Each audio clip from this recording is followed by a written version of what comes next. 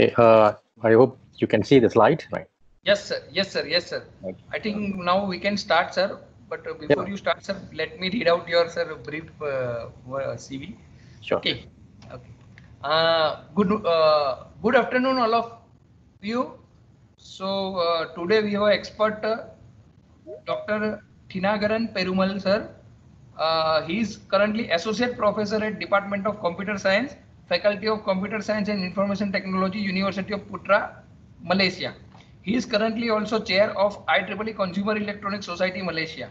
Sir, interest is mainly in Internet of Things, cyber physical systems, smart homes, and interoperability and ambient intelligence.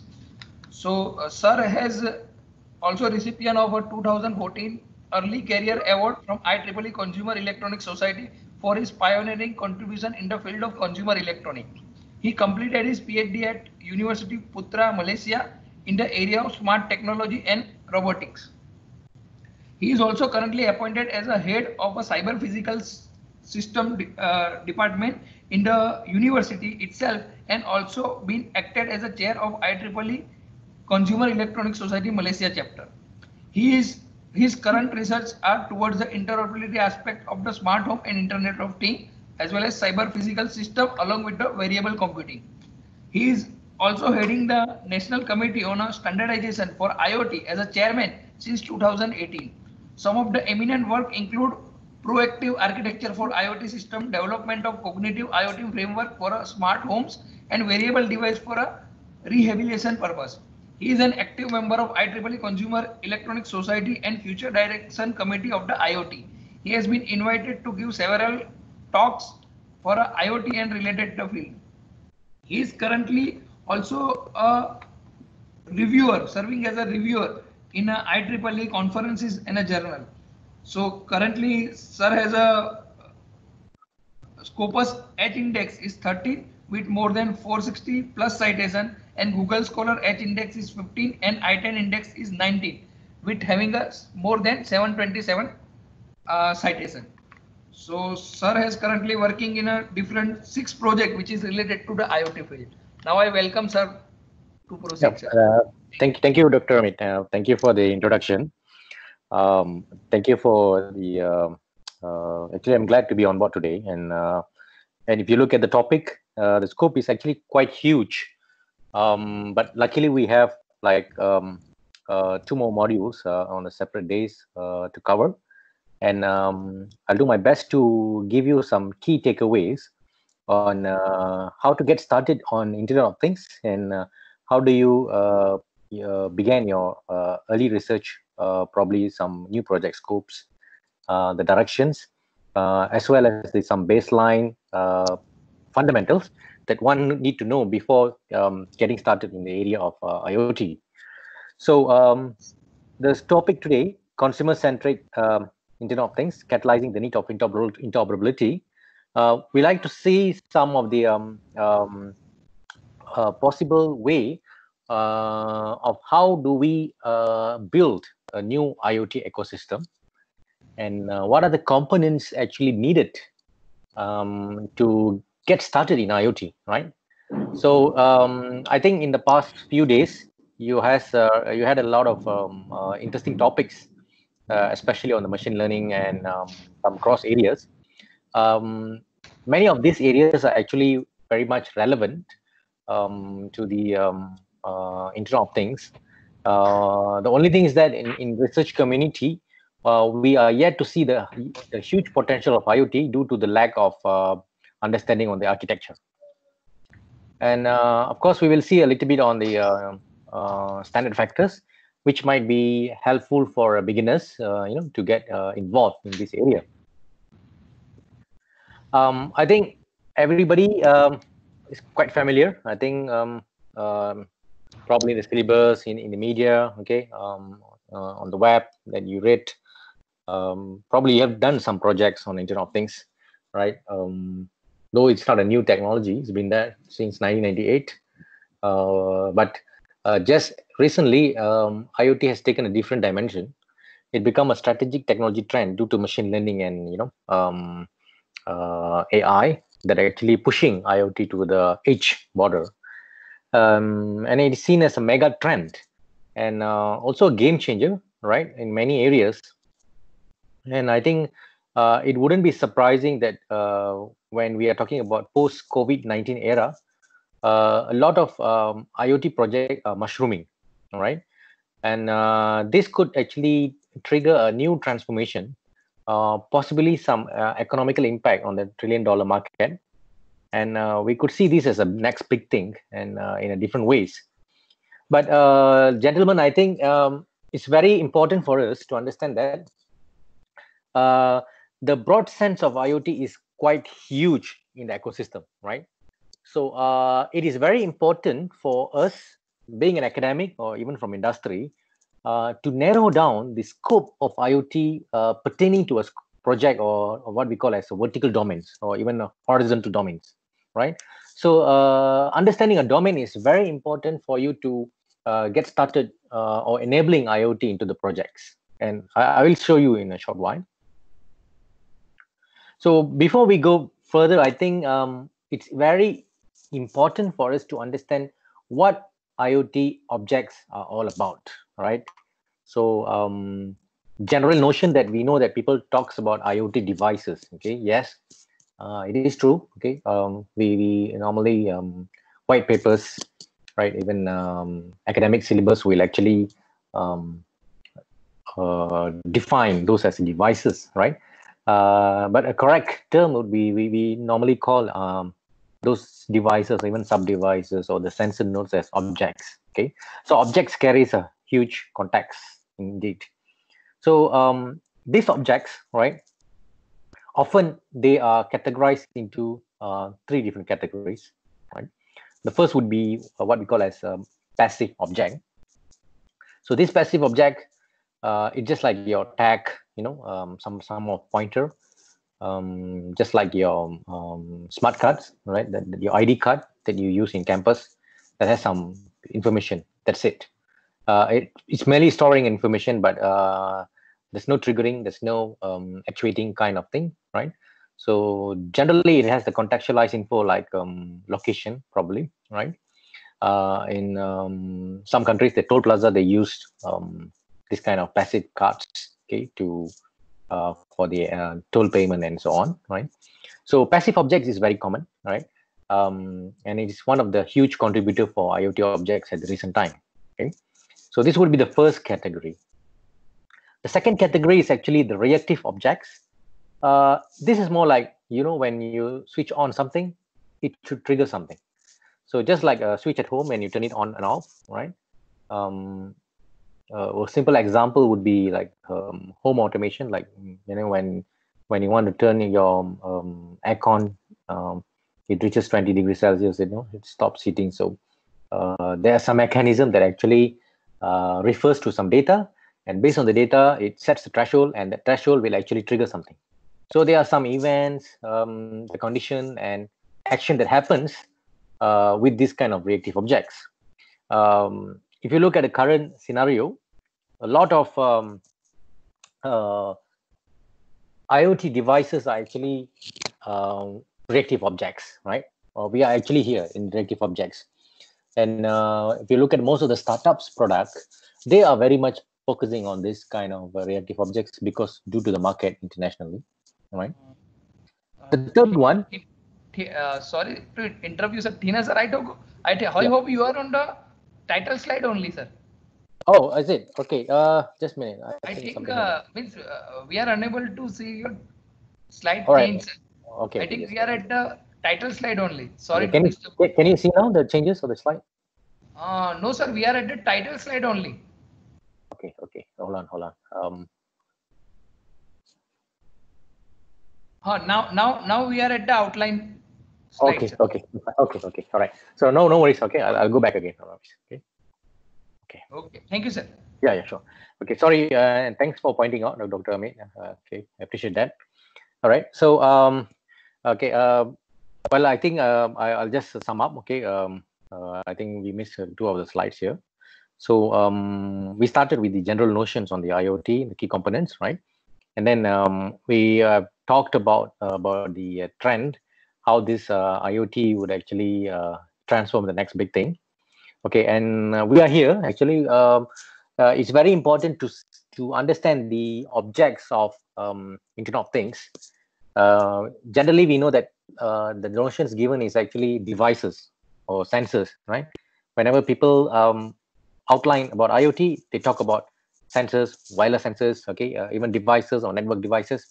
But a correct way of addressing them is actually, we call them as IoT objects. So these IoT objects, right, they can be categorized into three different categories, right? The first would be passive object, which has some information, right? It's merely information. It doesn't have anything else. And then it has some contextualized info like a location, just like your campus ID, or probably you have some smart card, right? That actually has some chip, and it just stores some information. That's it, right? Nothing else. Then the second category is actually the reactive objects. Okay, many of the current product or the work done, they are very much focused on this kind of reactive objects. So a typical example would be like a switch at home, where we turn it on and off, a smart meter, right? Or you can just call it any air condition control, remote control. If you have a decoder box at home, so these are all reactive objects. When it has some event, it has some condition, and if you match the condition or the threshold, it has to trigger something, right? So currently the market for IoT ecosystem focuses on reactive objects, and many of the startup, most of the products are actually based on this kind of reactive objects, right? And the third category, this is the philosophy that we are looking at for IoT, what we call as autonomous object of things, right? So autonomous objects, they should perform functionality without human intervention, with some decision making, and of course some predictive value, right? So there are many facets involved in coming up with autonomous objects, but indeed the IoT philosophy is actually to achieve or to transform the objects around us as autonomous objects. So we have vending machine or an intelligent fridge that tells us the content, all right, the stock or the groceries that's going to be expired, new stock needed. Probably it has to do some decision making by itself, right, without our intervention, and even purchasing or costing remotely. So it could have some contextualized info that probably some mobile vacuum cleaner that could do some household for us, based on the dust density. So there are always data associated with this kind of autonomous object. Unfortunately, we don't have much autonomous objects around us because of the diversification of industrial focus, right? And the moment we talk about autonomous object, the first thing comes to our mind is actually driverless, vehicle, self-driving car, probably EV, electric vehicles, right? So just like Tesla, right, car that comes to our mind. So this kind of autonomous object is something that we should look for in the coming years. Okay, and this is going to be the real philosophy of the IoT objects. So a typical object should have ID, okay, identification, very important, because in the Internet of Things, you're talking about large scale of devices, right? So the naming, the addressing is actually an important criteria. So if you remember, I think some of the audience probably from the networking background might remember that we have this IPv4 version of addressing, and today we have IPv6. So even though we have IPv6, it is very underutilized actually. So addressing or naming is actually an important criteria, and many standard bodies are actually focusing on the addressing and the naming consensus. Say you're focusing on you're deploying 1,000 of sensors, and each sensor should be uniquely identified, and this object should have some attributes like type of sensors, the measures, okay, and even location or other relations attributes. Perhaps one more layer would be authentication and authorization attributes.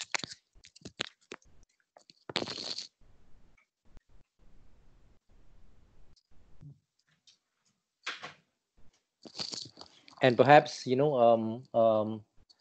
authorization and authentication could be more likely on the security part, right? So we will see that shortly. So if you asked about the definition, right, from different stakeholders, they would come up with a different meaning, right? So if we ask a database analyst, they would come up with something called portal. If you ask an engineer, they will say that it's a custom system integration. If you ask a medical practitioner, they would say there's a clinical and financial connectivity. So it's like multifaceted definition is there, but they all boils down to one single definition, right? Even though, right, many of the international bodies actually looking at the common definitions on the network infrastructure. Okay, but I have to stress here that though many of these international bodies like International Telecommunication Union, 1M, 2M, Internet Engineering Foundation, ETSI, okay, they're focusing on the communication infrastructure, but the unique definitions carried by IoT is more than that, right? But it's been a trend that much of these standards are being developed by telcos or telecommunication service providers. So I think a good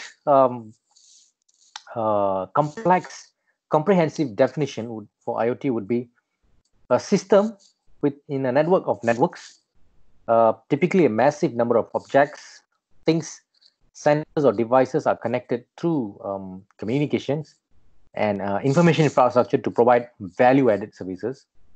Okay, and the keyword here is actually the value-added services, right? And via intelligent data processing and management for different applications like smart cities, smart health, smart grid, smart home, and smart transportations, or even smart shopping, right? So anything that has to do with smart would be a good vertical domains for IoT. But the keyword that we have to pay attention is actually the value-added services via intelligent data processing, and this is what we want to achieve when we have an IoT ecosystem, right? So on a very simple term, I think just to put it like World Wide Web, okay, like our browser, we choose to connect. But the moment we have Internet of Things, okay, the only option we have is actually to choose to disconnect. So the communication among these objects do not need any human intervention, right? So just simple like that. So for consumers, okay, or for consumers or users like us, the expectation is very high, and we are likely to see some convergence of the type of technology, telecommunications, the type of data that we're going to obtain, and how going to impact our side, the consumers, and how it's going to influence the consumer electronics industry. Will there be any values, just like we are using our mobile phone for productivity, and probably our social media, right? Would there be any need or complications? And I think the most important will be humanizing the technology, right? So I think many well-known researchers, okay, I think among our audience today, they do agree that many of today's research areas are inclined towards sustainable development goals, right? SDG, that actually uh, highlighted by the United Nations, right? So countries like in Asia, like even in India or Singapore or Malaysia, okay, we are more likely impacted with the social structure that actually needs lots of works on sustainable development. Okay? I will share with you some important insights on that. So a lot of applications are there, okay, and how do you choose them? It's not an easy task for every researcher or even PG students, postgraduate students, right? How to get started with this kind of how do I choose the right applications or domain, right? So a lot of aspects involved, right? But if you look at the standard documents, right, the highlight is always about automotive, right? It's a very big industry. Healthcare, home automation, industrial utilities, smart grid, and smart city. But I would like to highlight that just remember that not every use cases are suitable for us. Probably for us, healthcare and smart city would be ideal. In the case of India, I think smart city is the right use case due to the population density and the social structure to get started with. Of course, though automotive is a good start, right? Even healthcare, okay. But I think to see the immediate results that could contribute to the sustainable development goals, I think smart city is actually a very perfect use case, right, for highly populated countries. So a number of enablers have been there, okay, to enable the rise of IoT. So we have seen that the sensors price have dropped in the last few decades, right? Bandwidth are cheaper today, okay. Processing them is actually much declined because the cost has been declined. A lot of devices not to be just connected, but they are smart enough to know what to do with all the new data they are generating or receiving, right? And we have smartphones as our personal gateway to the IoT.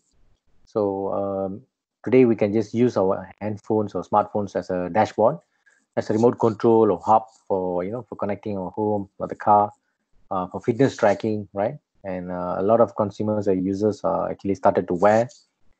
And we have ubiquitous wireless coverage with the Wi-Fi hotspots everywhere, even in the shopping malls, right? Sometimes available for free at very low cost. Even Wi-Fi utilizes unlicensed spectrum. And not to forget about the big data, as the IoT will be by definition generate voluminous amounts of unstructured data. The availability of big data analytics is a key enabler, right? So I think we need IoT as a feeder to the big data, right? So without data, the big data can't analyze or bring to the next steps. So IoT would be an enabler for this big data analytics. Then the IPv6 they're addressing, I think most networking equipment today supports IPv6, so it's not an issue for us to get started. And this IPv6 actually intended to replace the IPv4 in contrast, and it supports 1 to 8 bit of address, so almost limited numbers, right? So sometimes it looks very futuristic that we are talking about billions of devices, by 2020. And if you look at the Cisco's notion, they always stress this billions of devices by 2020. So of course we are not there yet, but it's just a projection, a trajectory, saying that IoT is growing. It's going to be scalable, right? So heterogeneous interconnected objects, right, for IoT, we are going to see rapid and real transactions. But again, we have to remind ourselves, the real philosophy of IoT is not in the connectivity, but the services that we provide out of it. So generally, right, every researchers are very much inclined towards the connectivity, but I think it's a high time for us to look into the services, right, that we can provide. So I think the vision is that probably there'll be a day that we just need to open our browser to locate our missing devices, right? So what IoT is trying to do is actually to connect the non-physical era to the physical world, right? So it's all about a cyber physical system. We are seeing the very thin gap between the physical world and the cyber world, and IoT has become a very important enabler in narrowing the gap between this cyber world and the physical world. So I think if you look at the recent trend, right, there's been a surge interest into big data, right? And of course, machine learning has been there, right? Quite stable, gradual growth. But IoT has been always associated steadily with this other domains like machine learning and big data, because they are interdependent each other, right? So it's not a standalone core technology, but it's interdependent with big data and machine learning, right? So big data carries 90% of the data actually was created by big data alone, right? And we have devices like mobile devices, smartphones, okay, that exceeds 1 billion plus since 2013. And a lot of customers actually depends on the social side for purchasing devices. There's no more catalogs or printed materials. It's all about reviews that they read online. It all the reviews based on the social media sites, right? So 80% of decision making are based on the social sites, and 62% of the workloads are shared by the cloud, right? And as I mentioned earlier, 50 billion devices to be connected by internet by 2020. Of course, we haven't reached that figure yet. It's just a prediction.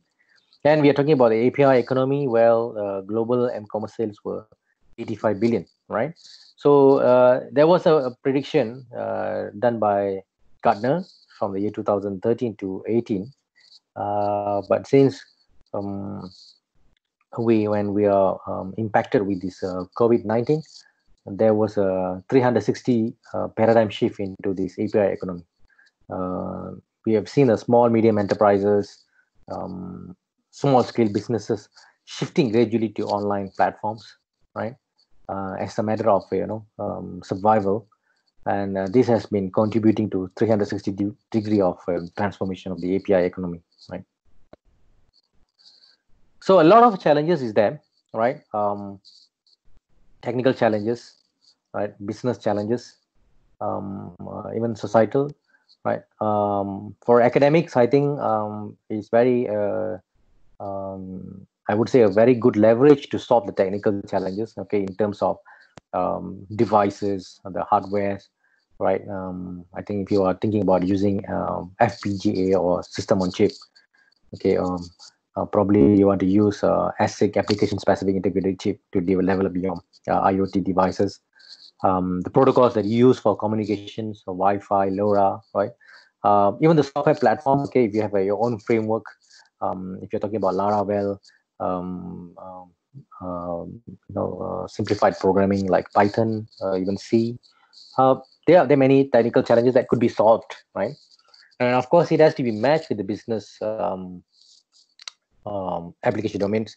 How do you turn up the revenue challenge per device, per connectivity? Like telcos, they are mostly interested on billing, right? So there's one reason why IoT has been very late to be captured by the telcos, right? Because there's some issues on billing mechanism, right? So currently, I think most of the IoT protocols are based on Wi-Fi and radio net RF and like Bluetooth and so on. But there's one thing called narrowband IoT, NB-IoT, and this is what the telcos are interested, because the narrowband is actually based on the cellular technology, and this is a very good options for them for building, right? So hope it's not going to be a new biz model again for for the consumers, or otherwise the consumer will suffer. Okay, you don't want to build the IoT services actually. Right? The societal challenge is always there, like privacy, ownership challenge, security challenge. Okay, the easiness of users challenge. How do you cooperate socially, right? Among these three challenges, all right, of course, there are some impact on regulations by the government, but the most difficult challenge is actually the societal, right? How do you ensure the privacy are met? How do you ensure there is ownership and so on? Right? So when we talk about this, it's all point to the fourth industrial revolutions. Um, I think from the steam engine, mass production, internet technology, and today we are the Internet of Things, right? So a major shift is happening actually in silent, right? And if you look at today's revolutions, the cyber physical system, right, taking over the industrial revolutions from IT and also autonomous productions, fully based on Internet of Things and big data and machine learning. And there seems to be a lot of level of complexity in that. So the level of complexity in the industrial revolution today is actually increasing. Okay, though the migration of this industry scenario is happening, but due to the level of complexity, it's not that easy, and there are many aspects that need to be taken care, right? So I think just a quick glance what's happening today. We have come from the era of short message service, right? Then we have moved to World Wide Web with the emails, okay, informations, streaming contents, and then we had this e-commerce, and then we moved to social media, right, quite actively. And today we expect there would be some machine-to-machine kind of applications that doesn't involve human, right? So something like identifications, tracking, monitoring, or even metering, okay, getting data from your utility, and how do you semantically structure those data and share them, right, in a interoperable manner. And this could be the potential research problem for us, right? A highly potential research problem for researchers or even for industry practitioners, right? So 50 billion connected objects by 2020. This is predicted by Cisco, right?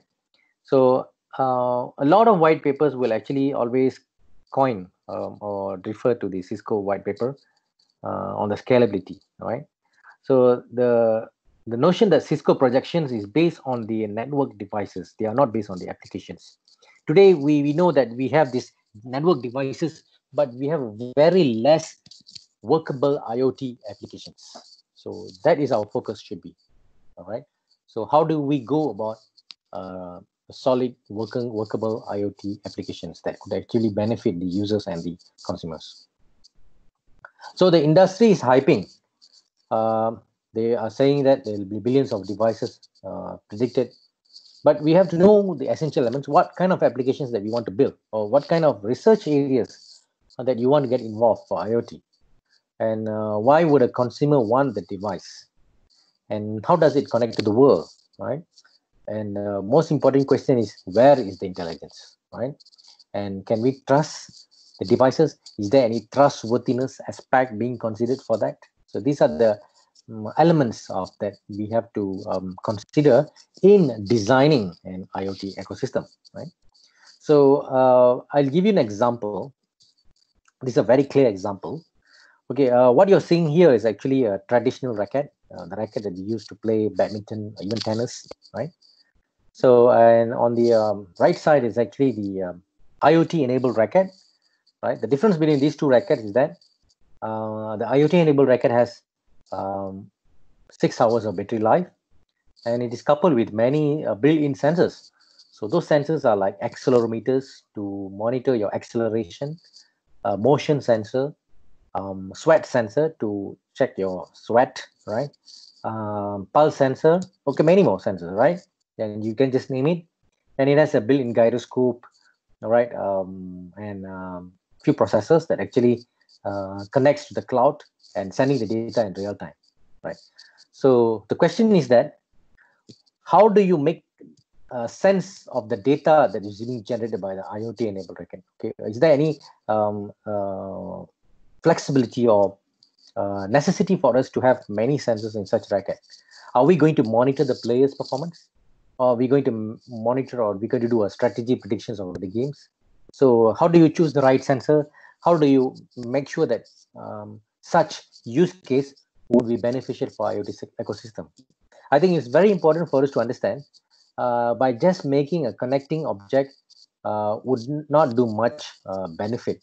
I think even though when you transform a typical classical racket to an IoT-enabled racket, there should be a very clear use case that could benefit the consumers in general. So there are also high-level, works being done. For instance, in Washington State University, they have this IoT that uses to via brain-to-brain interface. They are using Internet of Things. A person's brain can send signal to other brain. Okay, so this is extended from the EEG research. We call it a brain computing interface, BCI, and they are useful for handicapped people to communicate to others. Right? These are some of the work being done, but they are not being commercialized. It's on the research level. And I think it's very fair for us to understand about wearable devices. Wearable devices has been always underestimated, right? I think if you look at the surrounding, most of the time the wearable devices are used for health and fitness tracking. Okay, and Indeed, I would say in coming years, we would see that wearable device would be a major shift for IoT related projects, and a lot of new IoT innovations will be based on wearables. So some of the recent IoT products, right, like this Nest thermostats, Cavendish wireless cardiac monitor, Wemo remote, pet trackers, Things Work, Ninja blocks, Embed, right? And all these products are surprisingly by startups. They are not by tech giants. And what happens is that once these products are developed by startups, then they are brought over by tech giants. For instance, the Nest thermostats was brought over by Google, right? So a lot of fresh ideas comes from the startup and actually the fresh graduates who actually develop these IoT products. So connecting things, okay, though it's very important for us to realize the importance of having an IoT objects, but I think the most important thing is that making the data generated by the IoT making sense out of it, right? How do you do classifications? How do you run a prediction test? How do you measure the latency and so on? Okay. So for anyone who wants to get started, right, in IoT projects, okay, I think there are few components. There are 5 key components that we have to, understand. So these 5 components is actually started with the power and storage management, security and privacy, and then we have this microcontrollers, okay, sensors and actuators, and then connectivity. So these are the 5 essential key components that we have to consider in developing or getting started with any IoT projects. So let us see, right? So power and storage management.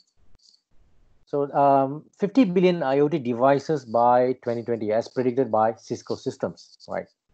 So we know that IoT devices does not consume much power because normally it's milliwatts, and when you talk about sensors, it's merely 5 volts, right? But why there'll be a staggering demand for power is because we are talking about voluminous of those devices. We are not dealing with 1 or 2 sensors, but we might deal with 1,000 sensors or 10,000 sensors. And let's say, for instance, you are deploying vibration sensors on the bridge. So structural monitoring definitely would need a span of 1,000 to 2,000 sensors scattered around the bridge. And definitely there will be a staggering demand for power.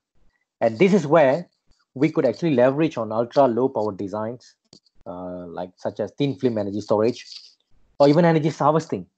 And I would say solar or PV, right? Photovoltaic solar energy or renewable energy would be an ideal option for low power designs for IoT devices. Okay, this is one area that we have to look into deeply, right? And apart from that, apart from power, you have this storage management. Okay, one could argue that we have these cloud platforms that could actually aggregate those data, but we have to remember that many of our personalized IoT devices are dealing with vital data, okay, a sensitive or personalized data that could not be aggregated in public cloud.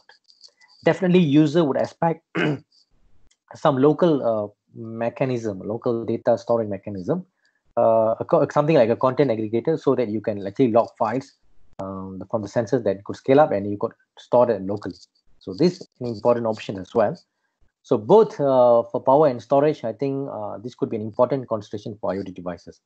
I think a lot of research work, a problem statement lies on leveraging the low power designs and how do you use renewable energy to cater the need for power and storage management for IoT devices. The second component, security and privacy. Okay, there is a rapid transformation in how we deal with information. I think, as we know, the security and privacy is a never-ending story, right? No matter whatever field that you're working on, even when you file for patent, when you file for copyright, or when you present to the industry, the first question would be, how secure is your device? Okay, this is a very common question, right? So we know that IoT characterize data-intensive environment. The heterogeneous consumer IoT devices generate massive data. Most of the time, it's personalized and very much vital. So definitely, there is a need for effective data protections that are needed to prevent confidential information falling into wrong hands, right? And users like us will only accept IoT devices that are highly secure, privacy preserved, and there should be some trustworthiness index associated with it. Otherwise, we can't do much on that, right? So this is a scenario that happens in the Black Hat conference. Okay, Black Hat is actually an annual gathering by security researchers and hackers. So they did a demo on the hacking a connected toilet, making it flush instantly and closing the lid repeatedly and unexpectedly. So imagine that we have connected devices around us, and there could be some sort of sabotage, of those devices by the hackers. So we don't want this to happen, especially when you have 1,000 devices around us, and then all of them are working rapidly, right? So there should be definitely a very strong point for us to embark on the need for strong security and privacy. The third component is actually the microcontrollers, right? MCUs has been always important, okay, to sustain the expansion of the consumer-centric IoT. They bring much needed intelligence to the consumer-centric IoT devices, and they delivers meaningful predictive analytics and data reductions. And most of the time, they expand the consumer-centric IoT. So many people never thought that MCUs could become an enabler, right? So in the last 15 years, advanced boards like FPGA, SoC was actually the mainstream. But when Arduino, Raspberry Pi came into the scene, okay, the scene, the entire scene shifted, right? It transformed, and then many never expect that such low-cost devices could actually accelerate the horizon of the IoT devices. Right? So very commonly used MCUs for IoT smart objects are like Arduino, Pi, Raspberry Pi. Okay, then you have this from Intel, Galileo, and then BeagleBone. I think is quite cheaply available online, right? I think one can just order it online and then can get it started, right? So many of BTech, I think BTech students or even MTech students could just get started with some simple projects on IoT by putting up a couple of sensors and playing with these bots, right? And to learn this programming is not a great deal. I think everybody could just do it, right? And like Arduino is based on simple C, based on the processing language, and Pi based on Python, right? So grabbing these two domain knowledge is good for students to get started with these projects. Apart from that, we have some bespoke IoT boards. These are more advanced level, just like the Photon boards, Linkit, Edison from Intel, TI boards, Texas Instruments, and these could be like much powerful and depends on the application specific that we are actually dealing with, right? And if you're dealing with a lot of data, then you might need some better high-speed processing board for that. And the fourth component, right, is about the sensors and actuators, right? So sensors are used to detect, gather, and measure data based on inputs and then act upon the data. So very vital component for IoT ecosystem. And much of these sensors provides location-based services, GPS, temperature, vital sign sensor, okay, like pulse rate, blood glucose monitoring, especially in healthcare. And most of the time, they are needed for actuation and prescriptive actions, right? So sensors today are also like, they're massive, they're huge, and they're very cheap, and you could get it online, right? So accelerations, okay, force sensors, flow sensors, chemical sensors, temperatures, right? So these kind of sensors are available in the market, okay, and one can just choose a couple of sensors that related to your domain knowledge, and start working on the projects, right? So things are much better today, I think, because we have the flexibility to choose our sensors, right? And there is no calibration needed unless you're going for industrial gate sensors. But for IoT projects, I think a good start would be offering a project to the BTech students or even MTech students to come up with a use case. And once you have the use case, then you could start up with a raw prototype. From the raw prototype, that it can be a full-fledged research prototype. Okay, so there are 3 phases involved, which I will share with you in the coming modules. So the 4th component, right? The 5th component is actually the connectivity. IoT crosses a broad range of data rates, right? Many times, okay, we actually embarked on Wi-Fi being the strongest contender, okay, for IoT.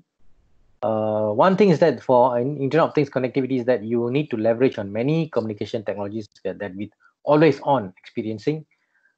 At the same time, we have to minimize the power consumption, right?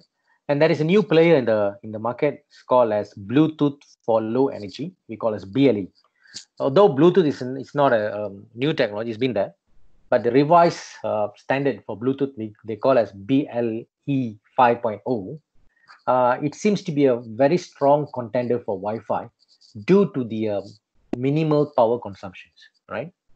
And a lot of tech industries are actually shifting to BLE, Bluetooth for low energy, for the purpose of location-based services, right? So one example is like the IKEA, okay, the manufacturing icon. Uh, they are deploying Bluetooth for their cataloging system through apps, right? So this is one potential, right? So apart from Wi-Fi and Bluetooth, we do have a lot of options, right? And many of different protocols developed by different consortiums, right? So of course, when we are new, I think we are normally carried away. I mean, how do we narrow down which protocol to get started, right?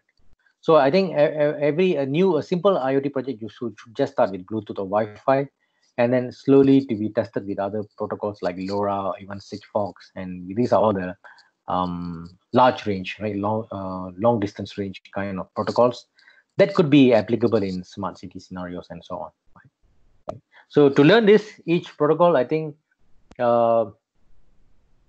we just need to be straightforward. We just need to identify what are the proper connectivity that is could be suitable for use case. So looking at the architecture, it's very important to us to understand, right? What happened is that from the 3-layer architecture, we have gone through the middleware base. From the middleware, we become to service-oriented architecture, and today we have this 5-layer architecture. So IoT actually cut across these layers, and at the top you normally have this business layer or the application layer, and then you should have the service management, and very important to have the object abstraction, okay, something like translating the objects, okay, and then at the bottom is your raw objects or the hardwares, okay. So the real problem is actually how do you differentiate objects from different manufacturers. Okay, I'll give you an example. If I have an air condition from Samsung, and I want the data from the air condition provided by the Samsung to talk to my front main door designed by Bosch, okay, a German company. So you have a Korean company and a German company. So how do you ensure that there could be some interoperation happen? Okay, this is a real problem actually. So many of these devices, they don't talk each other, right? But of course, when you want to realize an IoT ecosystem, you want all those sensors and devices to exchange data mutually without human intervention and in a very applicable manner with a low latency. So a lot of problems actually, how do you make those devices to talk each other in a federated manner? So this is the real concern about interoperability in IoT, right? So interoperability is all about having 2 or more devices to exchange message and to perform the functions in a federated manner. So IoT architecture, right? They cut across many layers. starting from the sensing layer where you have many different devices that comes with different functionality. Then you have these networking constructions, right? Like wide area network, okay, large scale internet. And then much of our work actually focus on information processing, on the data center, search engine, decision making, okay, information security, data mining. How do you classify those data, right? What kind of algorithms that we use? And then finally, you have to integrate those processed information into this real application, right? So many layers are involved, and we could have many different research areas in this layer, and then they could be integrated into one. Okay? So many times, um, when you read a white paper, right, okay, or you will see an example that says IoT is a very good use case for smart home, right? Of course, when IoT started in 1988, the first use case actually was discussed is about smart home. But I like to stress here that smart home is might not be an ideal use case for a country like India, even in Singapore, even Malaysia, right? Because smart home is actually a use case that actually very suitable for Western agenda, right? So whenever you choose a use case, it has to be correctly aligned with the local social context, right? So I think in countries like Malaysia, even India, we don't really have preferences for gadgets in the home, but we like to see more improvement on the public infrastructure, right?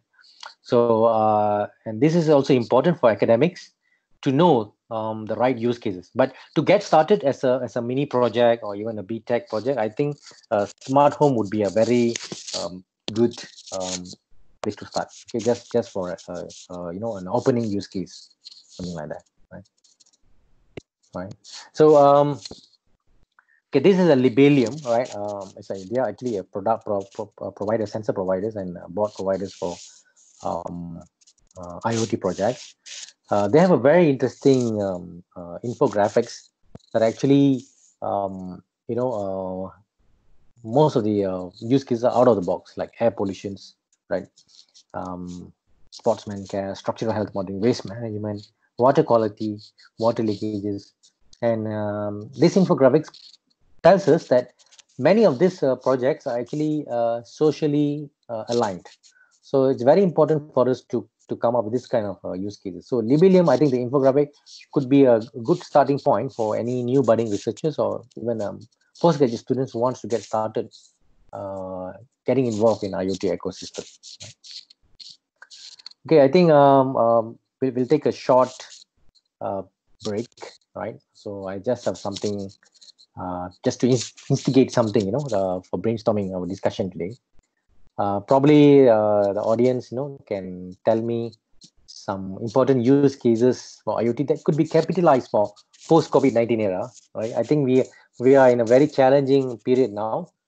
The lockdown is coming, and then suddenly the lockdown is lifted, and then the lockdown is coming back. So there are a lot of disruptions in our daily lifestyle and living, and the way we work, the way we teach, the way we communicate socially, right? Everything changes. So how do we see IoT as enabler that could be capitalized for post COVID-19 era? So just an open discussion, nothing to great. All right. So probably we can take break. Is it okay, Dr. Amin? Yes, sir. Yes, sir. Yes, sir. Yeah. So probably means those who would like to say something about this particular question, they can raise their hand. Sure. Okay, then probably we will take up them one by one. Or meanwhile, sir, maybe you can take a break. No issue, sir. Yeah, sure. Okay. Okay. So yes, anyone who would like to suggest something for this?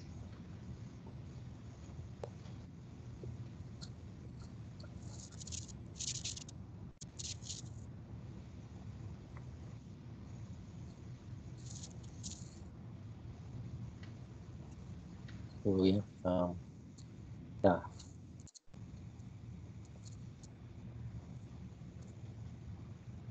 Yes, I think there is a one. Okay, Mudit, you can unmute your mic and you can speak. Yes, Mudit. Hello, sir.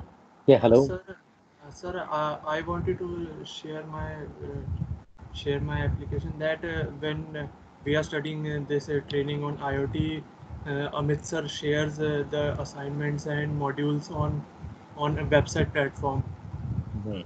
Yeah, so we could automate that process so that when the teaching stops, the content gets automatically updated on our computers and mobile devices, so that we can look on it, and human intervention is reduced. Reduced. Okay, this is good because I think this is a very common problem that we face. So when you have a mechanism to automate your content, so that's something very applicable. I think that's good. I think you have been implementing that, right? Uh, not currently, sir. It is automated, but maybe we can think about, sir. Yeah, yeah. Okay, okay. That's good use case actually. Okay. Yes. Any other?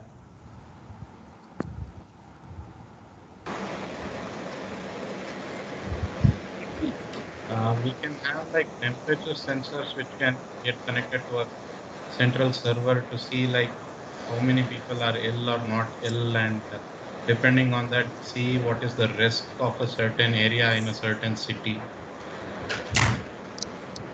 Okay. Yeah, that's a good one. This has been quite similar with what we call as occupancy detection, right?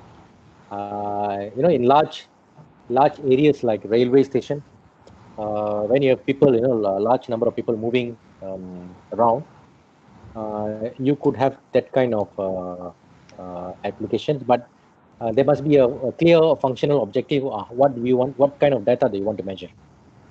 Are you just collecting the temperature for some predictions, or you want to control the temperature around, or probably you want to see the heat?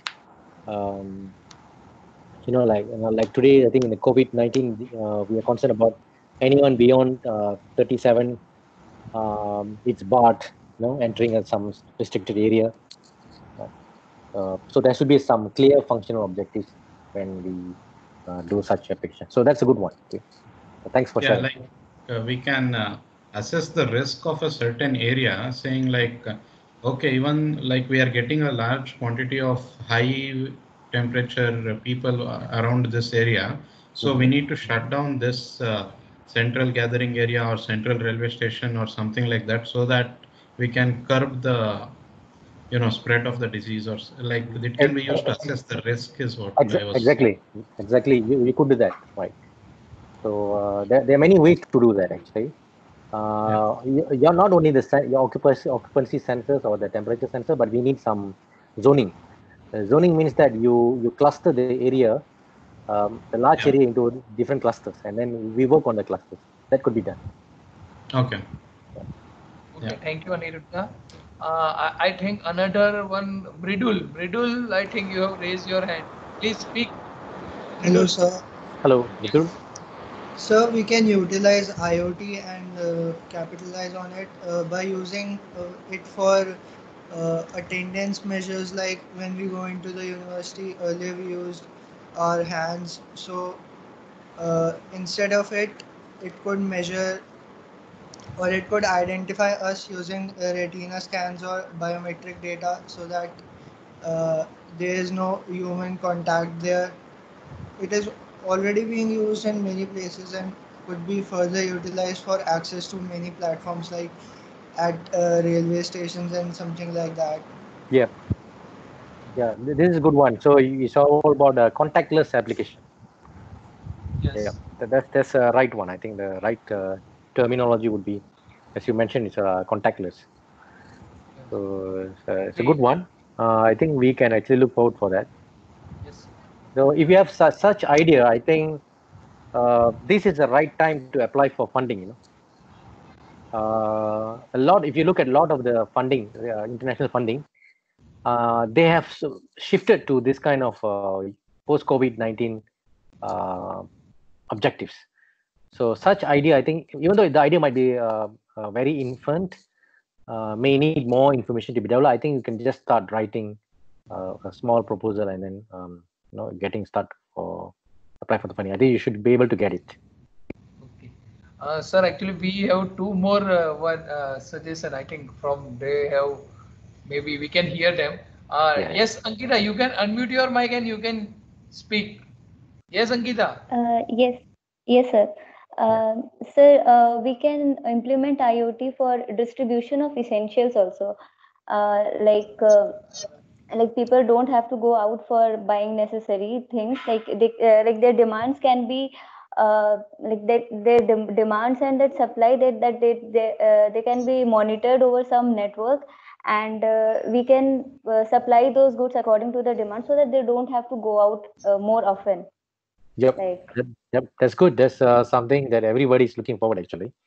yeah, So you're preserving the demand but using the technology actually.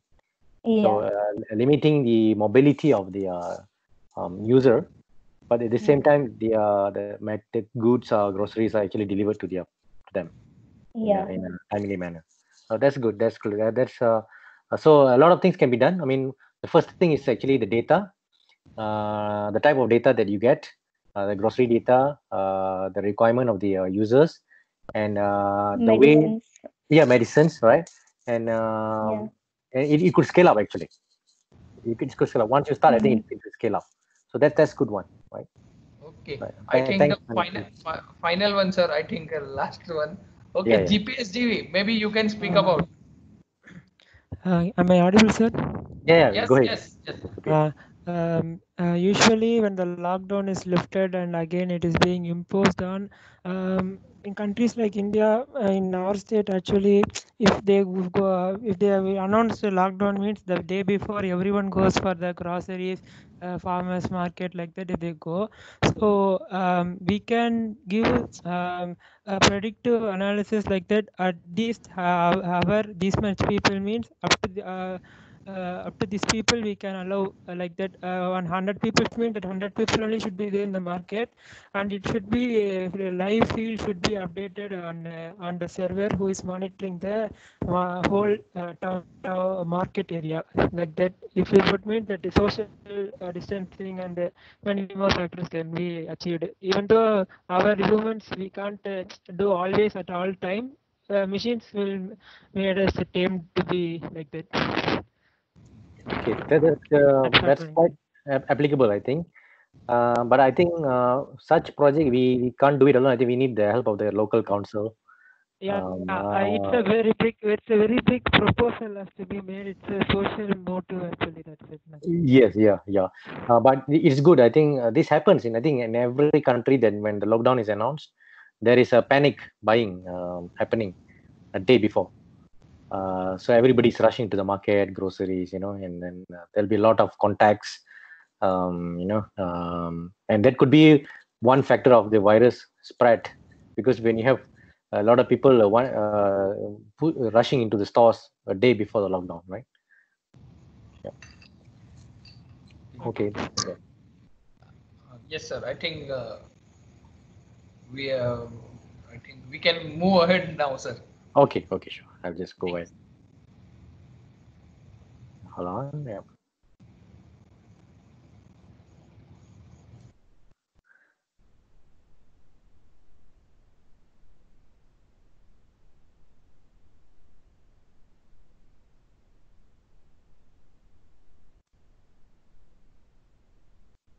Okay. So you can see the slide. Okay. I think I've put there three important case, but based on the discussion that we had just now, I think everybody moreover talks about the same answers that I am displaying now, right? It's about the contactless application for society, like social distancing alert, and then I also heard some answers on the telemedicine, right? On even crowd control, getting groceries, medicines, using IoT. So just name it. I think the list goes on, but we need to tune such use cases slightly creative, and then this could be a very good project. Okay, ready for research or even for a real case deployment. Right. So can you see the slide changes? Is it okay, Dr. Amit? Yes, sir. We can see. We are Okay, at okay. IoT technology page. Yes. Okay, okay. Thank you. Okay. So moving on, right, on IoT technologies, I think we have seen a little bit on the MCUs, the microcontrollers, the hardware device, okay, the communication technology, some protocols, the software, the IDE, and the cloud platforms. I think the most important thing, I think, and the most difficult, not to say difficult, I mean, we have um, multiple users, right? Multiple protocols that has been there for IoT, like CoAP, Constraint Application Protocol, message queue, telemetry, and XMPP, 6LoWPAN, right? So sometimes students will ask which protocols that we have to use, sir. So I would say that the protocols is not an issue. I think the issue is that whether the protocol can cater the data, the type of data that you're going to extract. So that is more important. So requirement analysis for the data types is important before we decide on the type of the protocol to be used, right? So this is a huge area, but I will discuss this in the coming modules. So for IoT, right, when you have a data, definitely there is need for cloud, because cloud is actually a service model that needed for sensing. When you have sensors generating those data, and those data need to be published, and then they should be sent to the extended service providers, and then finally to the data consumers.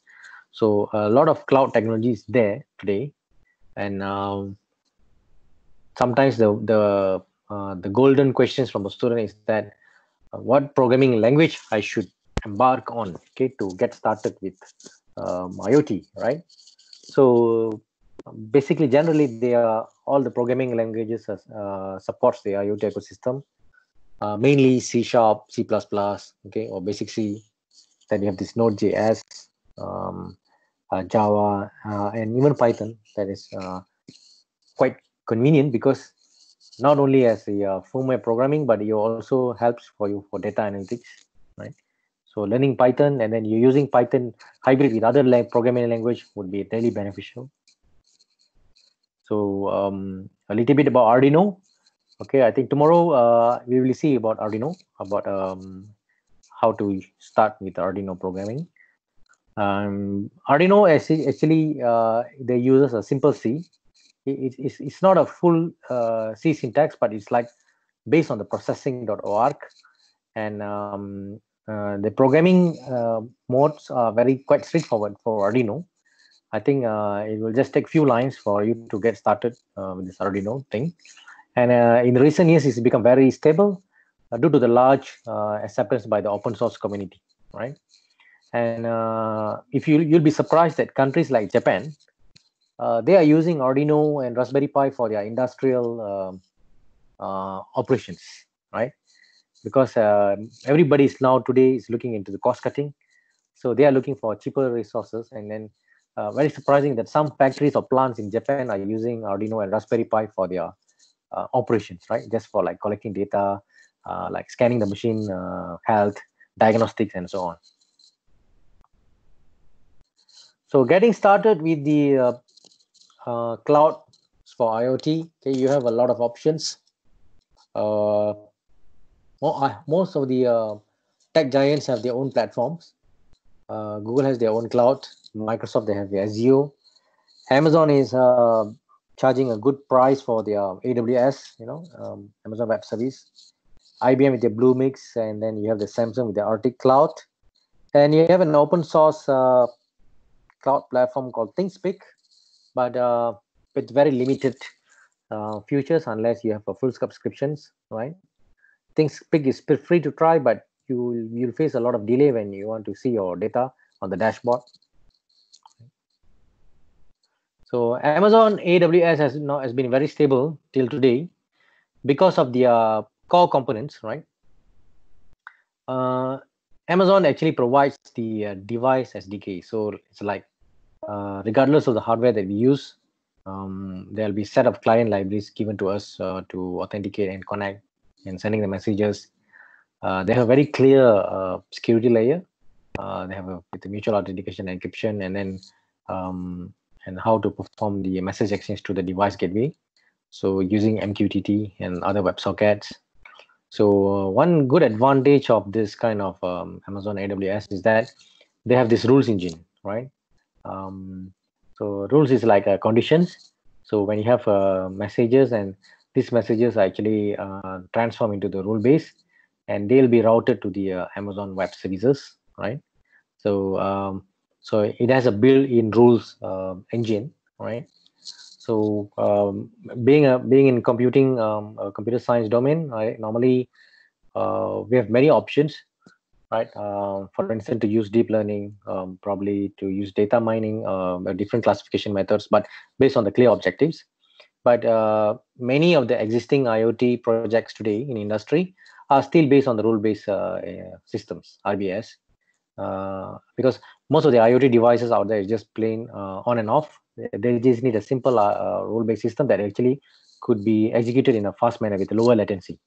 So there is no need for them to have GPUs to train, to learn. All they need is just to turn on and off. So pretty straightforward. Though it looks very classical, but this is what's happening in the industry. I think till today, many of the building facility managers that actually uses IoT devices, they are still retaining their rule-based systems, right? And they haven't migrated to advanced algorithms like deep learning and so on, right? But in research area, we are of course looking into other advanced algorithms. But I'm just giving a comparison what's happening in the real world and what's happening in the research community. There is a clear gap that we are not addressing yet. So Samsung Arctic and IBM Watson IoT, those platforms are quite similar. Okay, they have the APIs, all right, sockets, and they have this MQTT protocols as well. Okay, so this is what happens when you have the MCUs connected to the cloud, and there'll be a layer called field gateway. From the field gateway, you have the cloud protocol gateway, and then the interaction with the IoT hub. So a lot of data has been going through those gateways, right?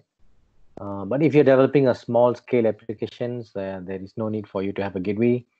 But if you're talking about taking data from different sectors, data centers, then cloud protocol gateway is a necessity to have. Okay, dashboard. I think it's very important component, right? When you develop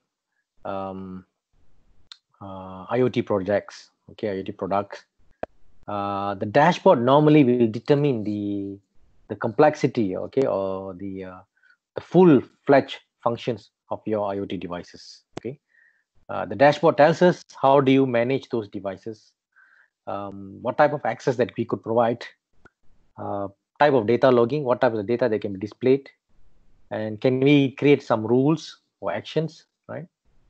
And how do you visually present the data, right? So if you look at the many of the data analysts or even data scientists, they spend more time in designing this dashboard functionality. They don't look into the core projects, but they will normally spend more time on the dashboard functionality, because this is what the user wants, especially on the industry side. They want to see I would say a fancy, very interesting dashboard that could actually have all the widgets that tells you exactly what's happening in the system, right? So never underestimate the importance of dashboard functionality. I think 40% of the time, of the project time, should be allocated to the dashboard functionality, because it's a social norm that we humans are very attracted to the visual data, right? So the way we present visually on the dashboard is critical in order to ensure that the projects is successful.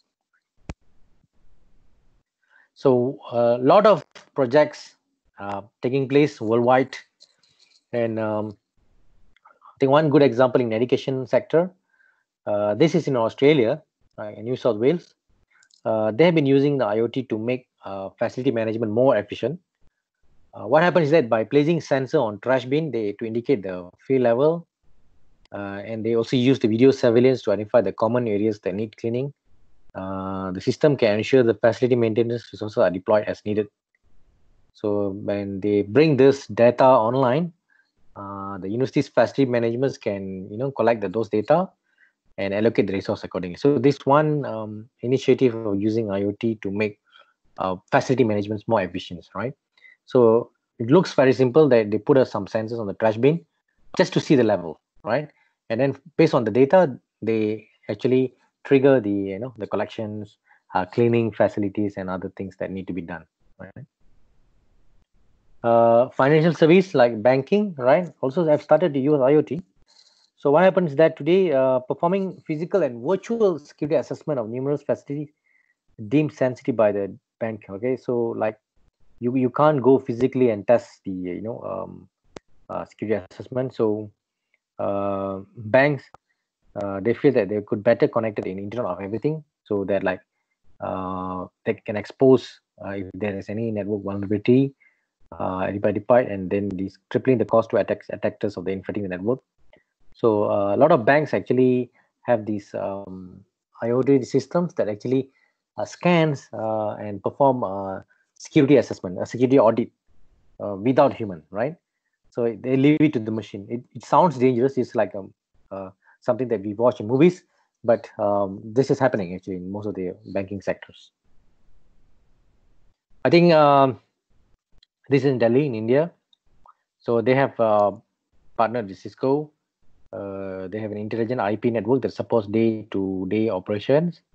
So by connecting its retail management system to CCTV, the dial system gain location-based mapping capability to gather the data. So this is already there, right? In Delhi airport. Supply chain management, right? Normally it's a very common use case.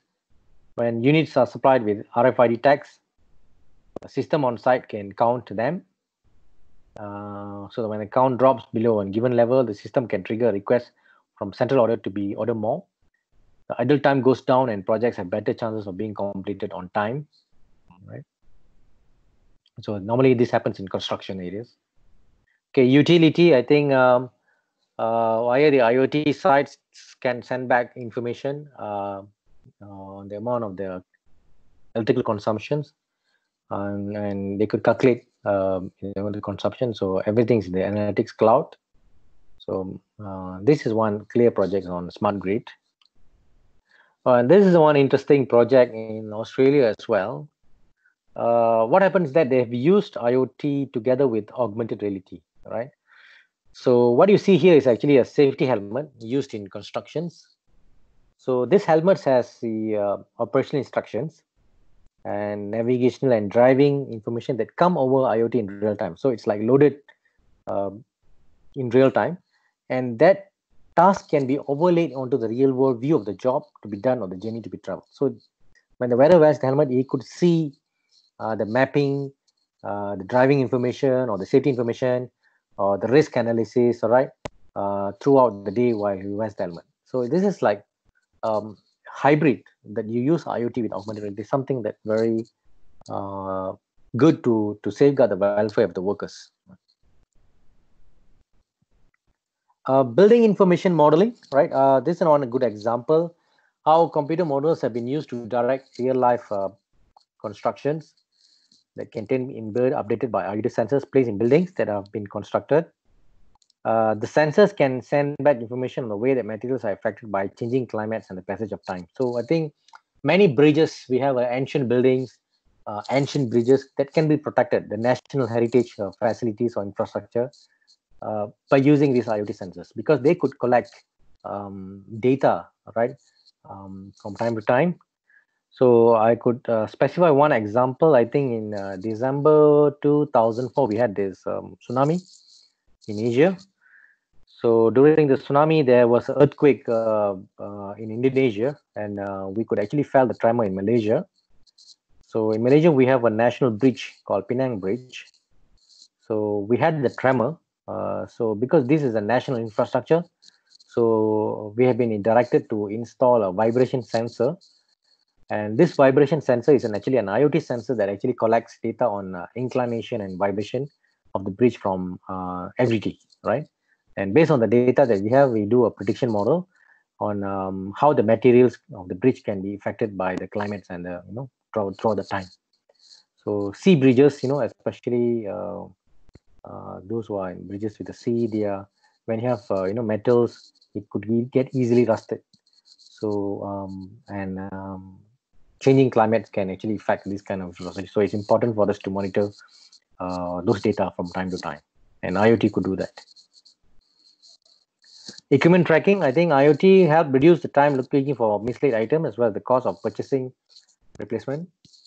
A lot of GPS data will already be used to monitor vehicle fleet locations. Okay, and it allows auxiliary and landscaping equipment to be precisely positioned, right? So this is something like just like the logistic companies. They've started to use GPS data to monitor their fleet locations, right? I think even when you just like when you order some food through Uber or Zomato, then it's like you could track the drivers. That's what we call as a vehicle fleet locations. This is another interesting project.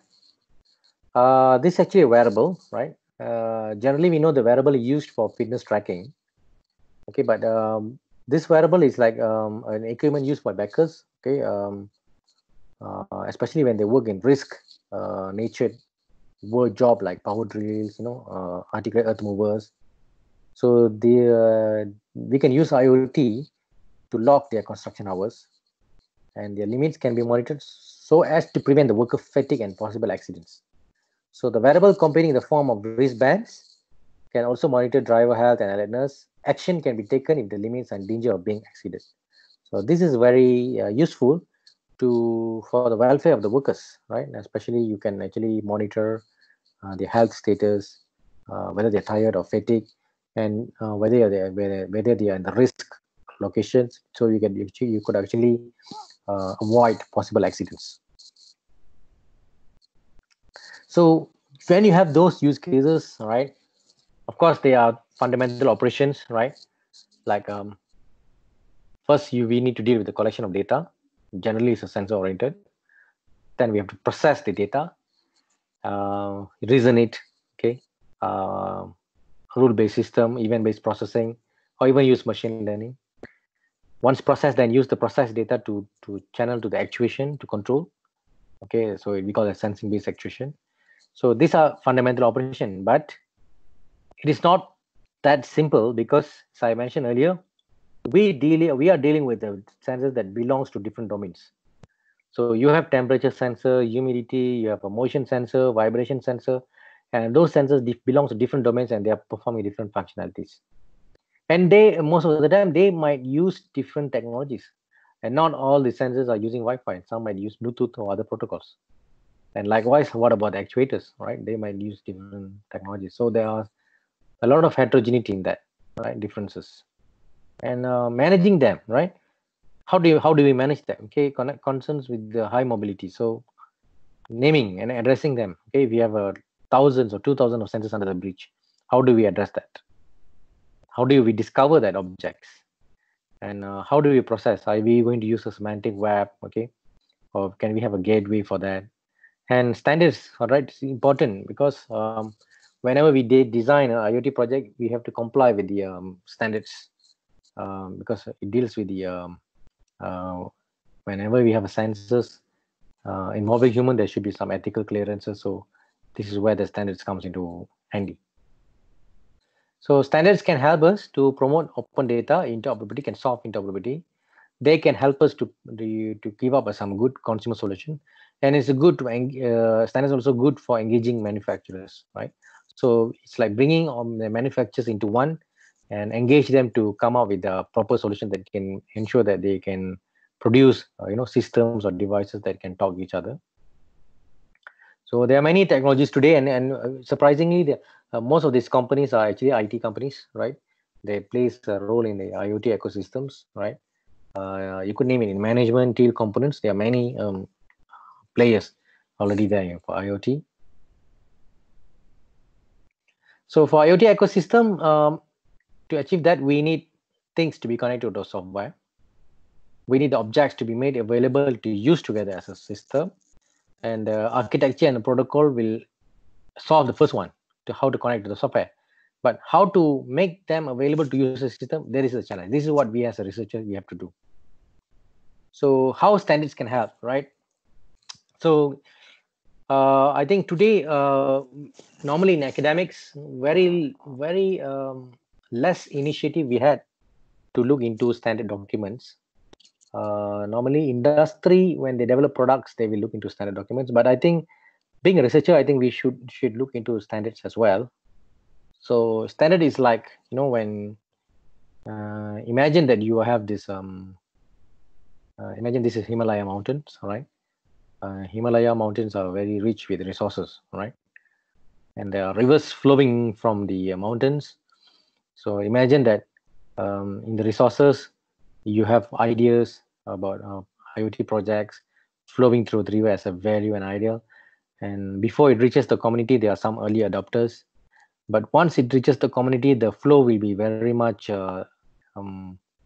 fast, and we might lose much of the ideas to the public sea, right?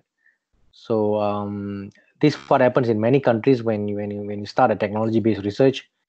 Suddenly there is a boom, and much of the idea goes to the waste, because there is no clear um, guide or control that.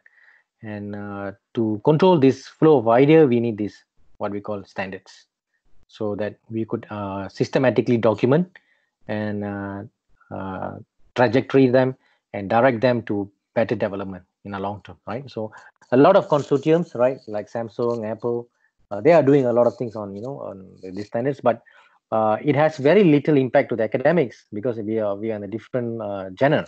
But I think it's good to understand the standard documents so that we know where the ecosystem is heading to, right? So we need standards because we want to know what are the new, the latest expectations, what are the latest requirements, what is the real problem statements that every field has that, right? For instance, the smart grid, they have many stakeholders. They are not only talking about the utilities, but they are sensors, generators, storage, processor, a lot of stakeholders there, right? Healthcare as well, right? It's never been easy to do IoT projects in healthcare because of the complexity. So you need to deal with the medical centers, you need to deal with the patients, ethical clearance, right? Device compatibility and so on. Okay, like transportation, same thing, right? In Japan, we have this Shinkansen, the bullet train. They are fully IoT enabled. A lot of data is being transferred throughout the train while the train is running on the platforms, and a lot of data is being pushed into the cloud. So to enable this happen, we need standards, right?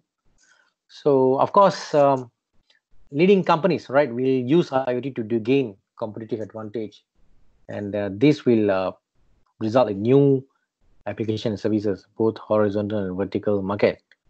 So I think to benefit from data streams from IoT, we have to deal with large volume data like big data, and we need a new law on privacy, all right? So most of the time, we used to see use cases on smart homes, smart cities, waste monitoring, wearables for fitness, which is very much urban centric. So I think it's high time for us to look into the socially inclined use cases.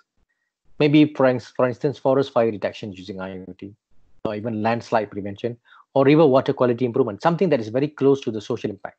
And a lot of things can be done in this kind of use cases. I think this is the right time for every researchers to embark on this such use cases, something that is close to the social norm.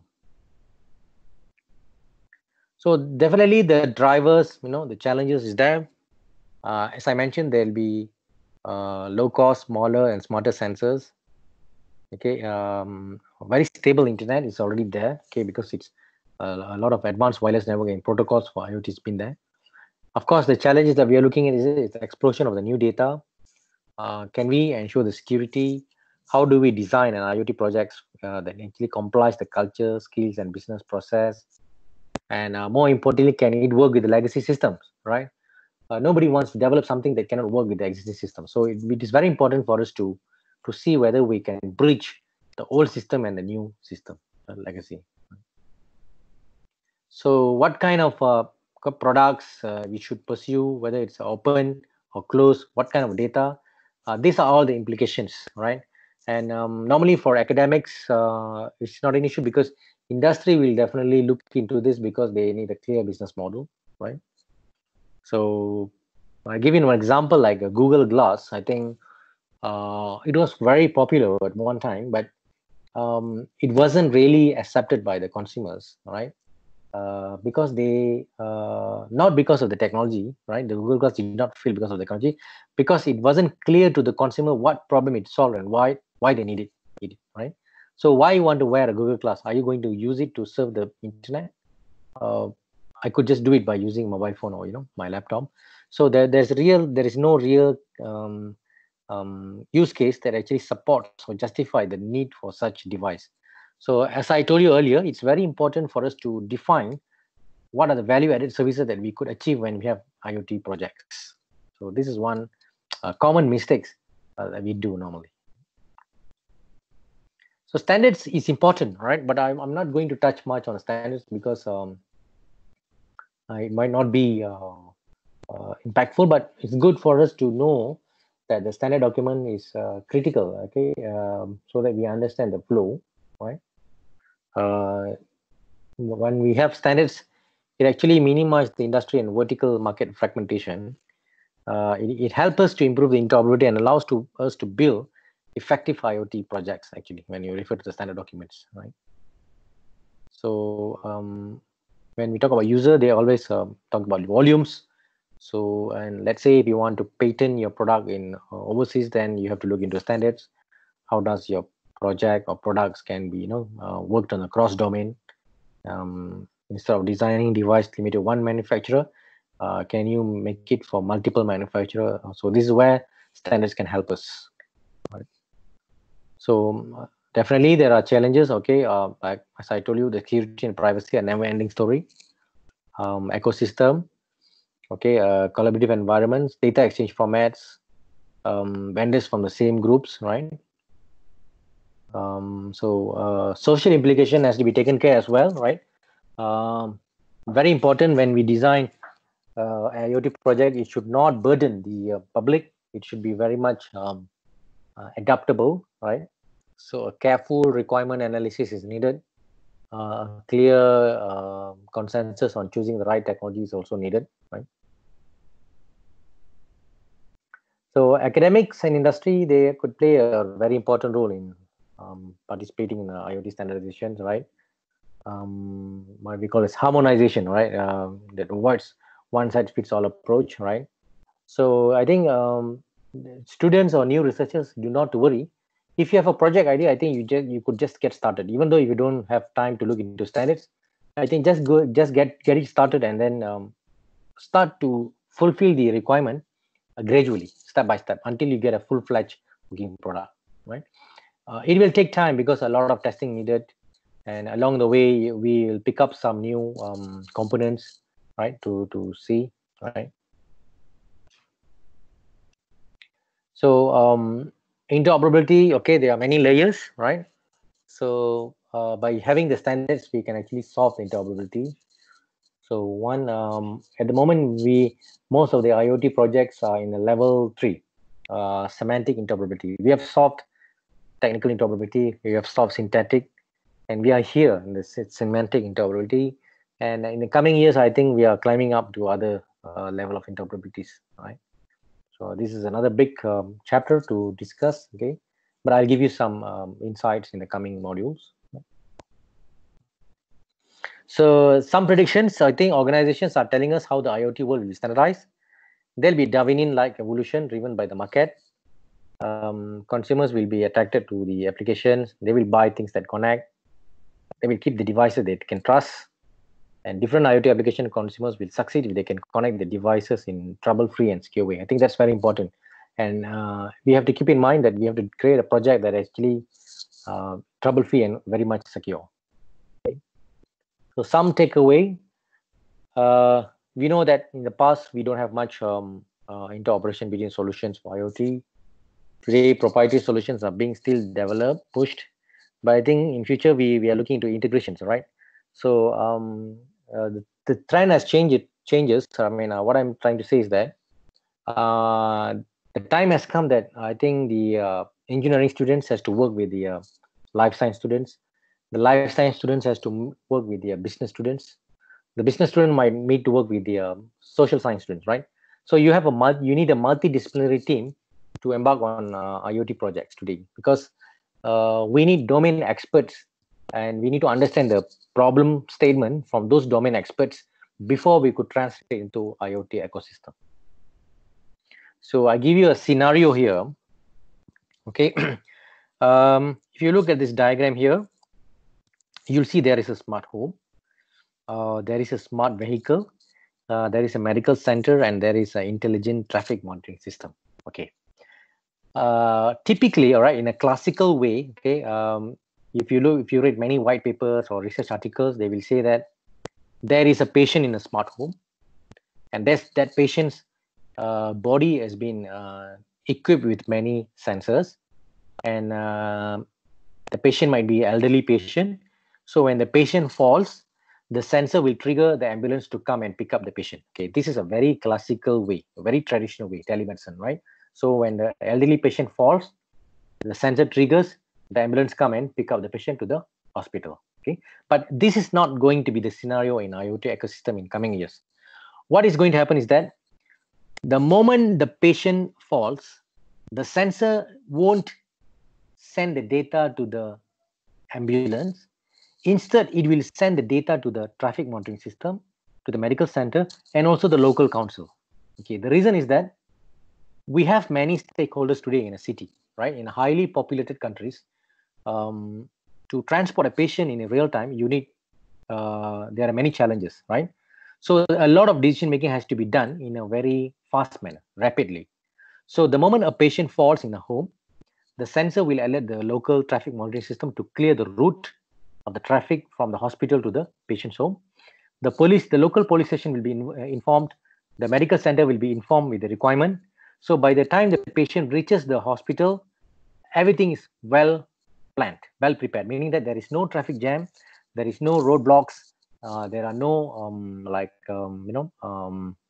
obstacles. So there are smooth schedule or route planned by the algorithms to transport the patients to the hospital. Because in such mechanism, such scenario, you need many intelligent algorithms to realize such project. Okay, so this is our work. This is what we call as cognitive IoT, and I'm working on this with my postgraduate students.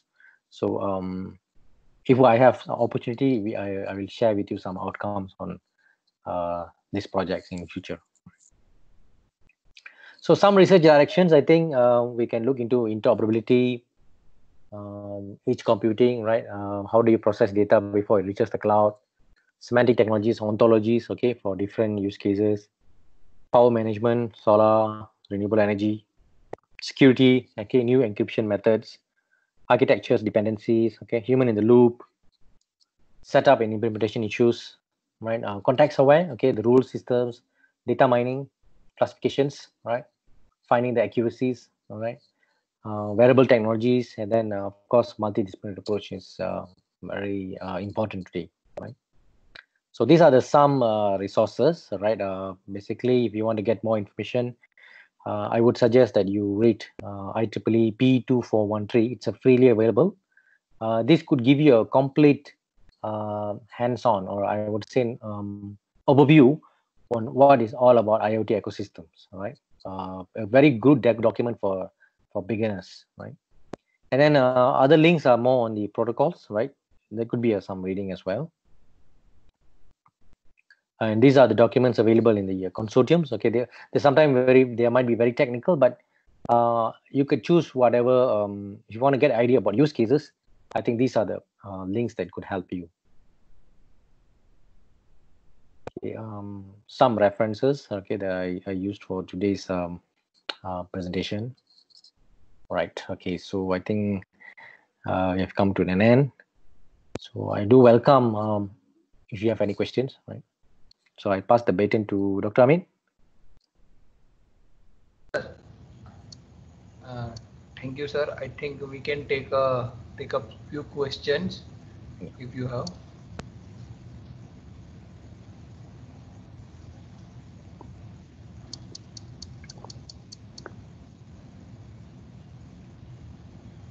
Yes. Okay. Then, sir, probably maybe I can ask you. Yeah. So for a IoT, sir, probably we are talking about that IoT will probably take place in our day-to-day life. Okay. Yes. And Yeah. and probably it will solve our most of the problem. Now, Yeah. what be the adverse effect of the IoT? Because whatever the waves that they are generating, that could be Okay. also issue for our health also. Yeah. Okay, Yeah. maybe we are surrounded by so many IoT sensors, but whatever Yes. the waves that are those generating, Yeah. that could also may be harmful to us. Okay. Okay. That's a good question, sir. I appreciate you asked the question because normally I get this kind of question. I mean, many people ask about 5G. Because 5G, one of the clusters in 5G is actually IoT. What happened when you have a lot of waves around us? Of course, if you look at medically, there are a lot of health effects. There might be some evidence, there might not be some evidence, but telcos are denying it. Telcos are not giving us a right uh, answer about this. But I think as a user, as a consumer, or as a responsible citizen, we have to be careful in device deployment. So, like when you work on a use case on IoT ecosystem, as I told you, try to incline them towards a sustainable development goal, probably limiting the device number of devices, or installing in a radius that is not affecting the housing boards, installing devices in beyond children care centers, out of the cities, outskirts, not affecting the village or not affecting the agricultural areas. So this has to be part of the requirement. So a responsible, I think, a researcher or even industry should include this as part of their, I would say, their corporate responsibility. Right? It will take some time, but I think the new generation has to has to play an important role on this. Okay. Okay. Thank you, sir. Yeah. I think we have one question from Modi that he would like to know about the different job scenario which could Yeah. be available for the IoT. Okay. And If we have fundamental knowledge in IoT, I think the first preferences by the industry is about analytics. They want to know whether we are familiar with the analytics, data analytics, using different IoT platforms. So of course, there are other jobs like like startups. Now they are looking into like bespoke solution, like you develop an IoT for water quality. You develop IoT products for utility. So it depends. So how the job will affected? Okay, post COVID-19, I think things won't change much, but I think it's good for the students to pick up some knowledge on data science as well, right? So we will see a lot of physical jobs moving into autonomous job. So data science might be like preferable right after this. Okay. Then I have another question here. Can there be a separate internet in future, specifically providing security and not being dependent? Okay. Yes, there is possibility that our IoT device being run on a separate channel. Okay, not intersecting with our daily, like um, uh, traditional internet. So I read somewhere that low orbit satellites implementing 5G technology could help this happening. Yes. So they want to reduce the interference, so they are like having a different, separate channels for that. So this could happen, but right now we don't have a large scale of IoT devices, so it's very early to say that. okay. Okay. Thank you, sir. I think one more question. I think Hirani would like to ask you. Yeah. Hirani, you can unmute your mic and you can ask. Please go ahead. Hello. Hello, Irani. Yep. Yeah, sir. You touched on the challenges that we face while implementing IoT. Yeah. I wanted to know what can be said about the hardware challenges that may come in while implementing an IoT solution, like that Google Glass example you took. You said that there was no technological problem as such, Yeah. but adoption problem was there. So I Yeah. think it was more like, let's say if it would have been under $100, Yeah. I think more people would have been like, everybody would have given it a shot, like let's see. Exactly. So Yeah. I mean, how do you overcome that? Because a lot of things that we come up with, like even while earlier when people were giving ideas, Mm-hmm. so when you think about it, it's like, sometimes you have to use a very state of the art hardware to make it feasible. Correct. Correct. Correct. Yes. So like, how do you address that or deal with that? Okay. So you see, the trend today is like many. When you talk about hardware, much of this hardware prototypes or productions dominated by China and US. So in China, I think if you want to design a schematic, I think they have everything, because most of the countries they are sending the schematics to China. They have like um, all the designs of the schematics, so they know what's happening all around the world. So to address this, I think we have to do like a local low cost fabrications. So lot of things that we can actually produce by not depending on external help. So it's high time that we have to look into like producing low cost prototypes, that is using our own schematic design, using our own prototype material, and using our own fabrication machines, right? So by doing this, you actually you are protecting your invention. At the same time, you could produce in a low cost by not depending on high end or advanced boards. So this is what happens when Arduino and Raspberry Pi came into the scenario. They actually shifted the hardware agenda. It's like the hardware cost has gone too low because of these open source hardwares. So I think we have to emulate such um, strategy as well.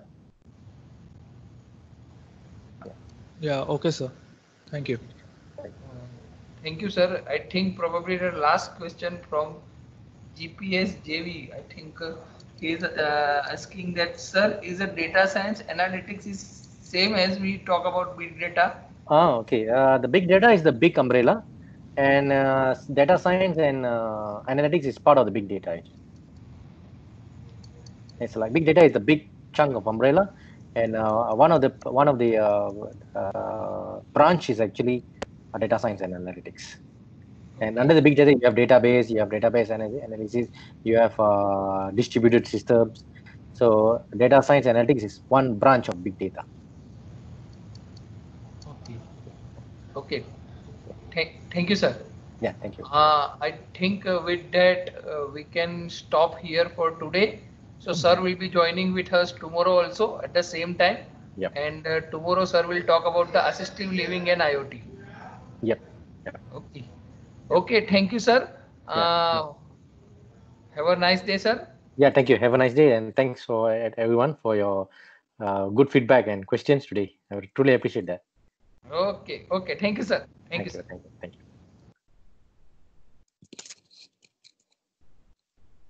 Okay, participants, then that's all from today. So we will again meet tomorrow at the same time, 2 o'clock. So tomorrow we have a lecture schedule 2 to 4. Okay, thank you.